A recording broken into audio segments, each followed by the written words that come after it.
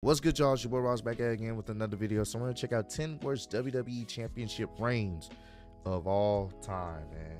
So we checked out some of the best WWE Championship title matches, some of the worst WWE Championship title matches. So it only makes sense to check out some of the worst WWE Championship reigns, man. And unfortunately, there's been some not good ones, man. Ones you tend to not even really remember.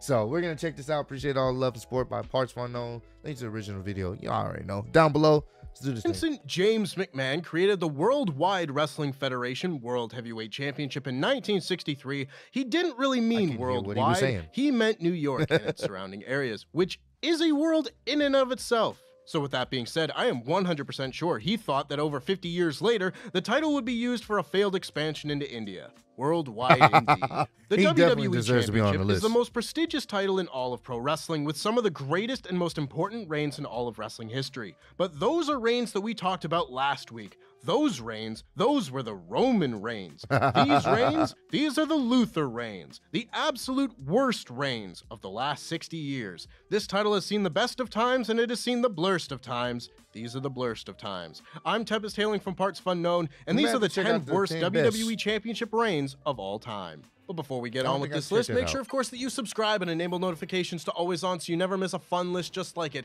And check out the newest episode of Survival Series here on Parts Unknown, detailing every single United States champion of all time. You'll like it. Sean Ross Sapp is on this one.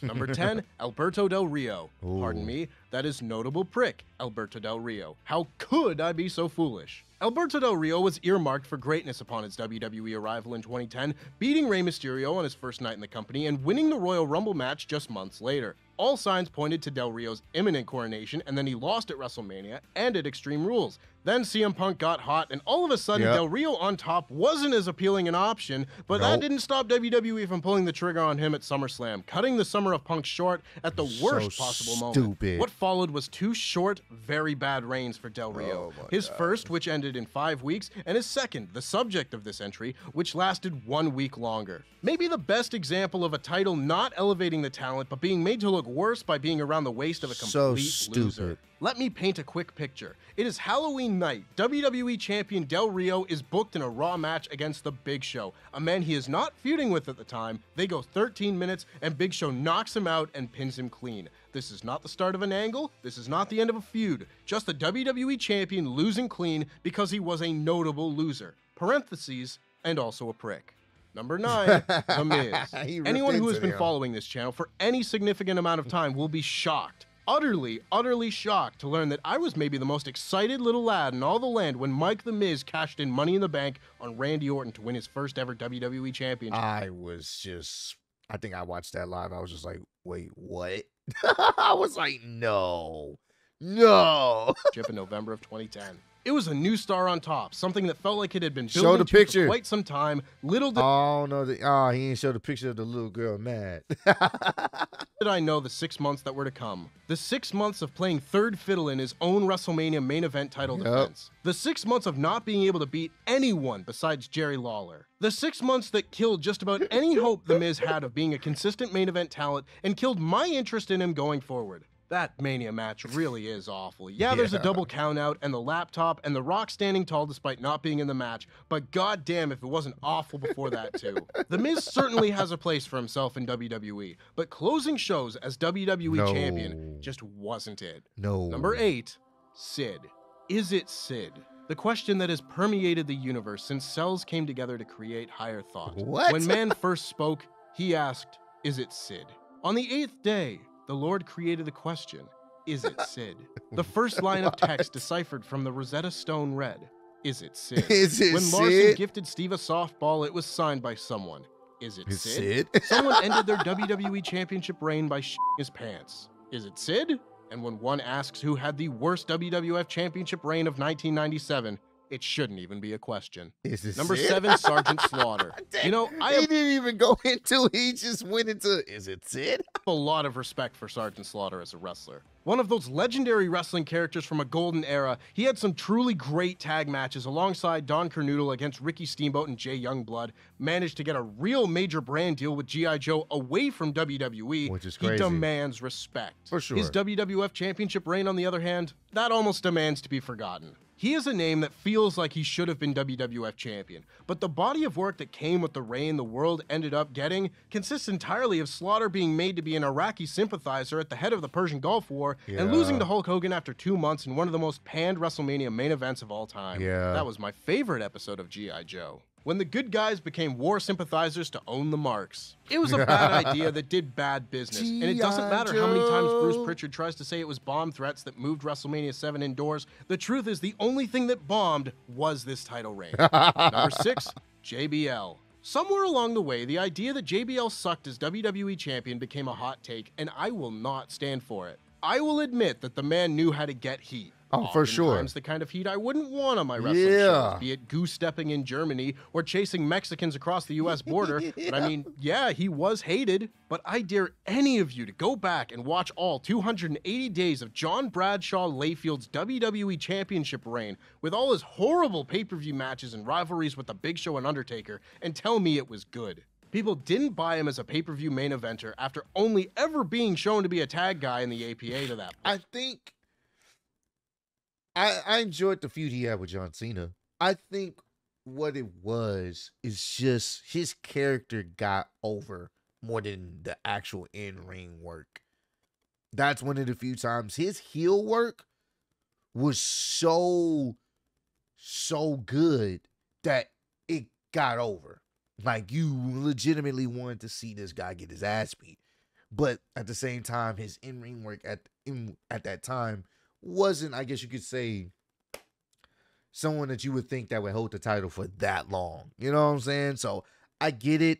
I get why some people may look back on it and be like, it wasn't all that. But at the same time, his heel work was fantastic. I ain't gonna lie to you. So that's why I think some would give him a pass. He has some decent feuds. I'm not gonna sit up there and say all his feuds are trash. And need I reiterate that this reign went on for 280 days. The Undertaker was WWE champion 4 times, and even combined, he was never champion that long. There is a reason SmackDown was considered the worst wrestling show of the year in 2004, and a lot of that has to fall on the guy who was in the main events for 2/3 of the year. Number 5, Bray Wyatt. At the very least, Bray Wyatt won the WWE Championship in a great match at Elimination Chamber 2017. Unfortunately, that is where my praise for Wyatt's lone WWE title reign ends. That's where it ends. Dead ass. Him winning, the crowd going crazy, him coming back on SmackDown, and the crowd chanting, "You deserve it. Have the whole world in your hands." Great. After that, it went downhill quick. His 2017 rivalry with Randy Orton made no sense. Orton refused to face Wyatt at WrestleMania, but then was like, LOL JK, when a new #1 contender was crowned, and committed arson, burning down Bray's shrieking shack and putting a quote-unquote crucifix in the spirit of Sister Abigail or something. But that only made Bray more evil. So evil, he was able to project maggots onto the ring at WrestleMania, where he lost the title in his only pay-per-view title defense in a horrible match. Bray would go on to have even wackier adventures with the Universal title later on, but for his one and only reign as WWE champion, it is hard to imagine him doing worse. 2017 was a bad year, full of bad WWE title reigns, and somehow this wasn't even the worst one. Number 4, Big Show.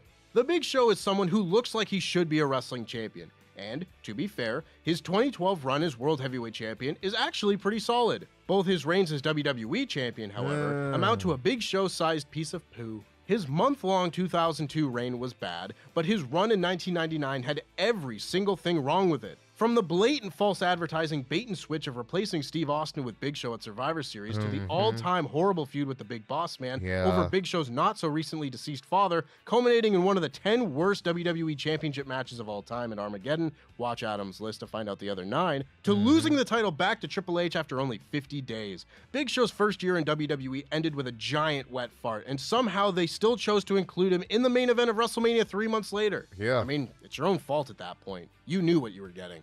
Number 3, Diesel. Oh, Get Luke Owen in a room alone for 10 minutes, and by the end of it, he will be telling you that Kevin Nash told him that he was the highest drawing WWF champion ever. He said it in TNA, and TNA never lies. The Diesel was a bad WWF champion drum, has been beaten again and again for almost 30 years at this point. You know the talking points. Steroids were on the outs in WWE, so Vince looked at the tallest guy he could find and say, here, have a belt. 1995 is considered the worst year for WWF by almost every metric. He had matches like the SummerSlam main event with Mabel, and it isn't all Kevin Nash's fault by any means. Yeah, for Once sure. WWE put the strap on him, they threw aside all the things that made him a badass killer, like what was seen at the 1994 Royal Rumble, and had him singing carols and wishing everyone a Merry Christmas by the end of the year. It's like they never understood that not every top babyface needs to be Hulk Hogan. Roman Reigns didn't need to be John Cena, and Diesel didn't need to be Hogan. If Diesel got to be a vicious monster, would he be on the list? We have no way of knowing. Interesting Number point. 2, all the really short ones. Dearly beloved, we are gathered here today to mourn the WWE Championship reigns that were ended before Tempest could think of anything to say about any of them individually. Stan Stasiak, 9 days. Andre the Giant, 1 minute 48 seconds. Oh. The Undertaker, 6 days. Hulk Hogan, 1 day. Yokozuna, 2 minutes 6 seconds. Wow. Bob Backlund, 3 days. Bret Hart, 1 day. Damn. Kane, 1 day. Yep. The Rock, 7 days. Mankind, 1 day. Jeez. Mr. McMahon, 4 days. Kurt Angle, 15 days. Randy Orton, 24 minutes. Triple H, 2 hours. Batista, 2 days. John Cena, 3 minutes, 15 seconds. Rey Mysterio, 1 hour, 15 minutes. Yep. Y'all for that one for real. Yeah. John Cena. When Ray won it and fucking lost it the same night, I was like, why? Ray didn't deserve that. 14 days. Daniel Bryan, 5 minutes, 25 seconds. Oh yeah, that one too tough, bro. Daniel Bryan, 1 day. Roman Reigns, 5 minutes, 15 seconds. Yep. Seth Rollins, 2 minutes. Yep. John Cena, 14 days. The Miz, 8 days. May you all be enshrined as the champions you sort of were, and I wish that you all could have taken days as champion away from number 1, Jinder Mahal. I don't care. Fucking Jinder Mahal is the worst fucking champion. He is, without a doubt, had the worst WWE championship reign and one of the worst WWE champions of all time. How many people on Twitter want to try and hot take their way out of this? Jinder Mahal was a terrible WWE champion, having the worst reign in the title's history.